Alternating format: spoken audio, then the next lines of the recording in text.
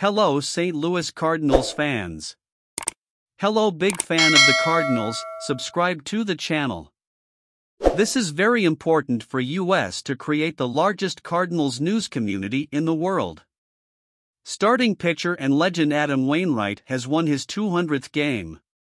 After a long season for Wainwright and Cardinals fans, the 42-year-old won his 200th game Monday night against the Milwaukee Brewers.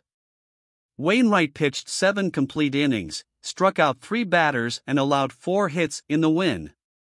As he finished off the night, he was met by a standing ovation from the crowd walking off the field. The Cardinals won 1-0 against the Brewers at Busch Stadium. That's one of the most fun games I've ever pitched in my whole life. Certainly, will go down as a top 3 moment for me ever baseball-wise, Wainwright said. When he spoke to the press after his historic moment Monday, he was still filled with emotions. I do think having to work as hard as I had to work for it made me savor it that much more.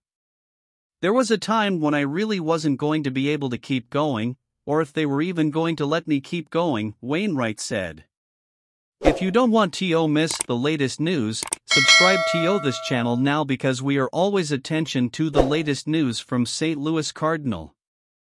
The excitement continued well into the night for many fans at Ballpark Village.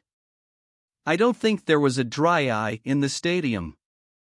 I think everyone was feeling the emotion of the night, Kim Johnson, a Cardinals fan, said. Many fans, like Ally Ecker, described the night as magic. It was so exhilarating. The whole entire stadium was just electric from the very first pitch to when he came out, she said. If you like this news, like this video now, so that this news can reach other fans.